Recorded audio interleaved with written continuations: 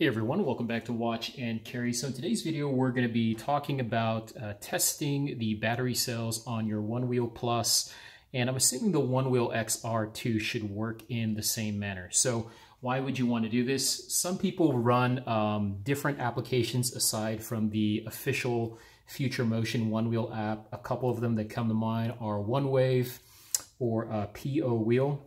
Both great apps. They go a little bit more beyond what you can get from the typical Onewheel app. And one of those features that you can get on the app is telling the individual battery cell voltages. So inside the Onewheel Plus, and I think the XR2, you have 16 cells. And so usually what you want to do is check, those cells every now and then to make sure that, number one, you're getting a reading, and then number two, that they're balanced.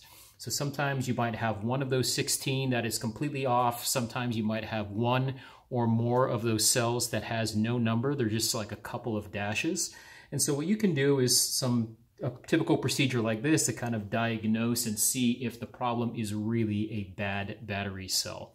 So I have a Onewheel Plus battery here in front of you. This is the housing. You can watch some videos on YouTube how to take apart the housing. To do so, you're going to need a few tools for this job. You're going to need a micro driver here, so something that has a Torx bit on it that's really small. I don't know the size of this because this is just a cheap one from the store that I got, so you'll just have to find the right size. Get the brightness up here a bit. There we go. Okay, and you're going to take that small Torx bit and go around the perimeter of this battery box here. Then for these over here, you're going to use a very small screwdriver, something really thin. Okay, and this will be a Phillips. Again, sorry for the lighting here. I'm in my garage, so I don't really have the best lighting. Okay, and then you will need a broad flathead screwdriver, so something like this.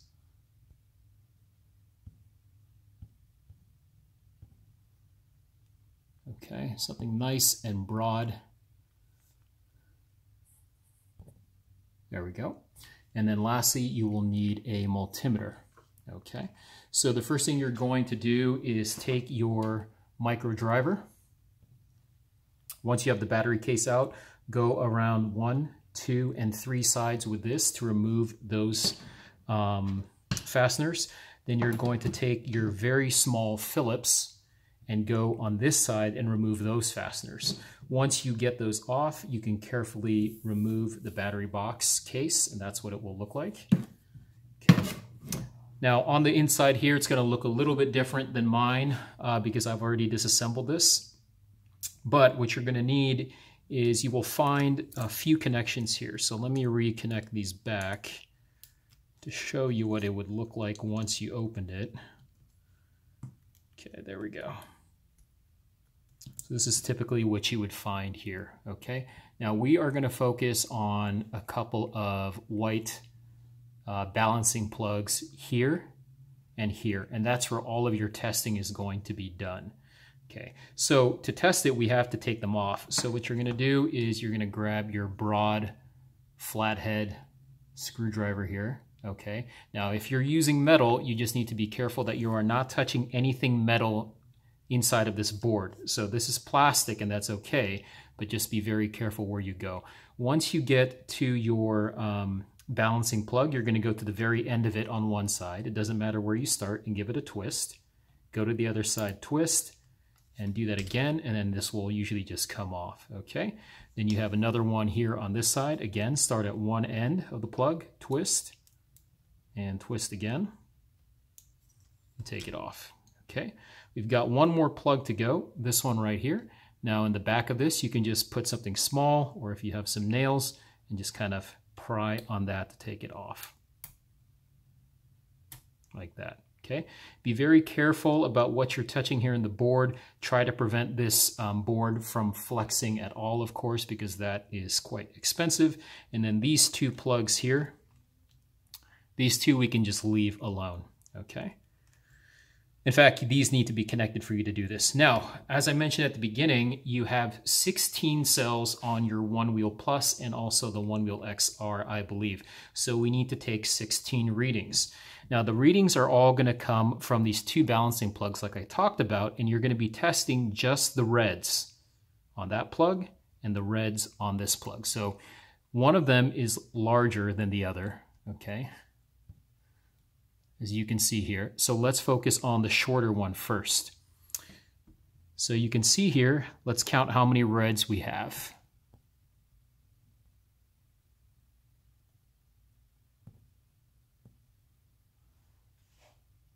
All right, let's see if that's focused.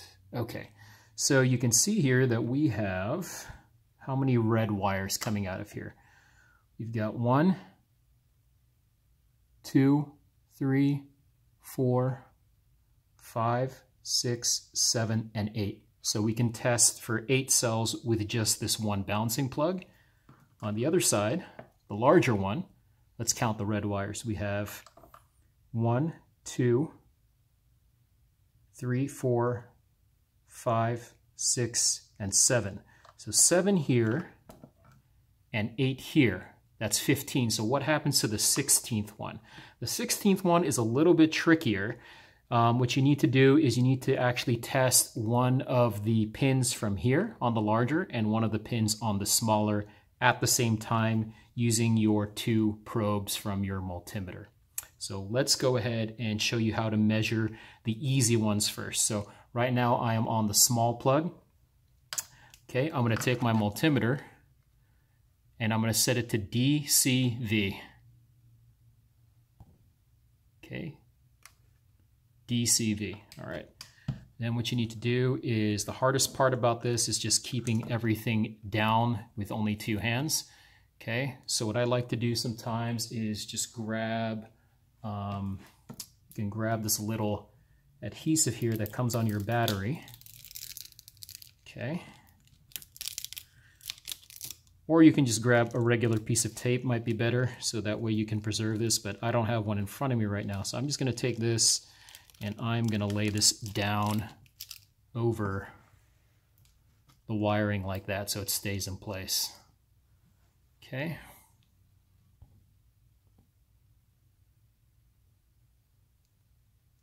All right. Then what we're going to do is take our black, okay, and let's put this in view so you can see.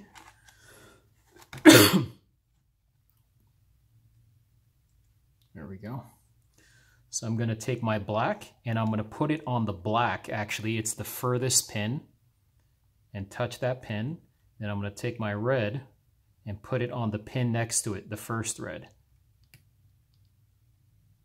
And let's see what kind of a reading we get here. Okay, so 3.34. Usually you want to be around 3.33 or 3.34, so that's good. That's cell number 1. Let's check the next one. To check the next one, you'll shift the red over 1 and the black over 1. So red goes into a new pin, black goes where the red used to be. And when we test this one, again, we have 3.33. That's good. Red shifts over, black shifts over. Good. Red shifts over, black shifts over. You're going to keep doing this all the way until this red probe gets to the last red here. Okay, that's going to be number 8. Okay, and let's test that last one, 3.34, 3.33. So that's normal. So that procedure, you're going to do it for all these reds here. And then you're going to repeat the exact same thing on the larger balancing plug. Again, starting with the black probe on the black and the red probe on the red next to it, all the way till the red gets to the last red. Okay, and that will give you 15 cells that you've now tested. So what about that weird 16th one? So for the 16th, let me try to lay this down here so you can see it.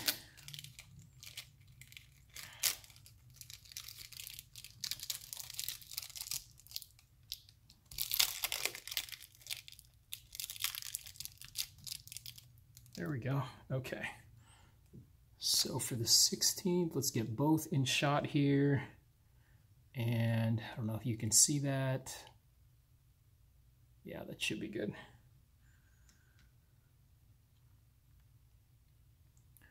Okay, so in front of you now you have the large balancing plug here and the smaller white balancing plug here.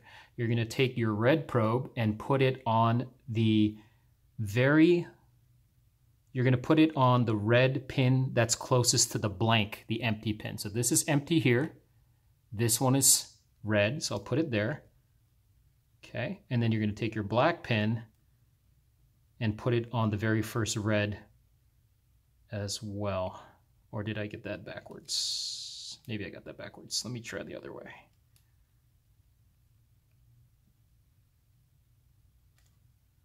Nope, maybe it's the other way.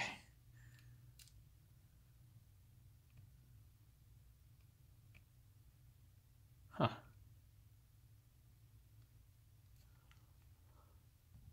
All right, so I took a pause there. Actually, I was incorrect. To test the 16th cell, you're going to go to your large balancing plug here, the white one. Take the red probe of the multimeter and put it on the black pin. Okay. And then you're going to take your black probe and you're going to put it on the red pin that is just adjacent to the blank. So this is blank here where I'm pointing with the black. And this is the first red next to it. So now I'll put this in view so you can see what happens when I do that.